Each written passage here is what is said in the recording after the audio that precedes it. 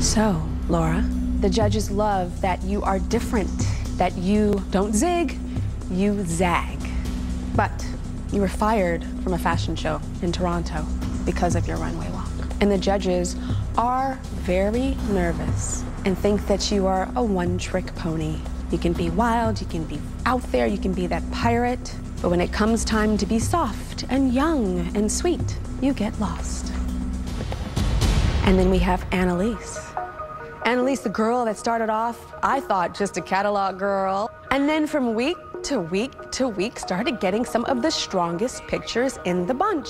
And this is the girl that is not 5'9", yet and still, she goes on go-sees. And this week you booked 3 out of 4 fashion shows.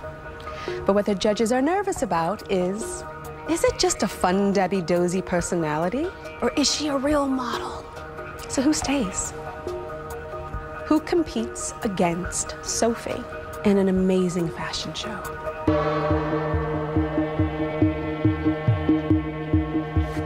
Laura.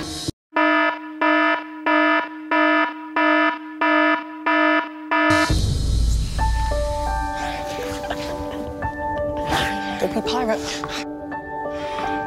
So the pirate prevailed. So the reason why you're in front of me is because we feel like you're the whole package. Modeling potential and a personality that stands out. We're terrified about your runway walk. So you have work to do. Yes, I do. Congratulations. You're still in the running towards becoming America's Next Top Model. Thank you so much. You're welcome.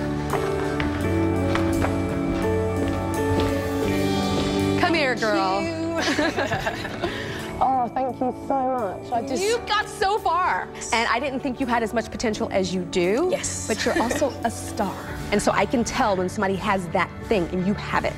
So go after it like crazy. I will. Okay. All right. Thank you. You're welcome. Oh, just thank you so much for the experience, guys. Thank you so much. I really good to see you on. You've got to cover the bus. I was doing that. Guys, I nearly forgot. Yeah. I came into this competition being the presenter, the personality, the commercial girl. And the journey has just been extremely, and you know I've got to say it, fan-dabby-dozy. I needed to hear that Kelly had changed her mind about me.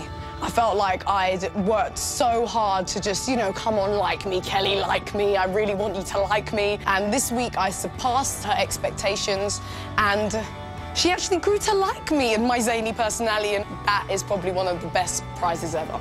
I think I'm mainly proud of myself just because I think that I realise now that I can do a lot more than I initially thought I can.